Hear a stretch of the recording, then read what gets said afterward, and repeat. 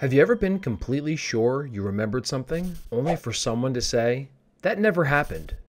In psychology, we call this a false memory, and they happen to everyone, even famous psychologists like Jean Piaget.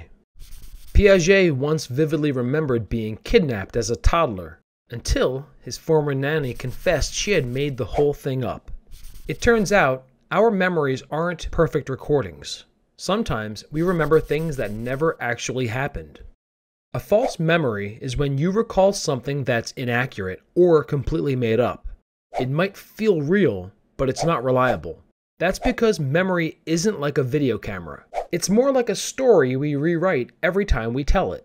Psychologist Elizabeth Loftus discovered just how easy it is to shape someone's memory, especially with misleading information.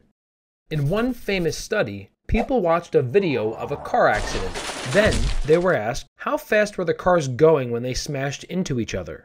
Others were asked the same question, but with the word hit instead. And guess what happened? Those who heard the word smashed gave higher speed estimates and were more likely to remember seeing broken glass. But there wasn't any. This is now called the misinformation effect, when new, misleading information distorts your original memory. False memories can have serious consequences. For example, on social media, rumors and headlines can change how we remember real events. In therapy, suggesting certain memories can accidentally create them.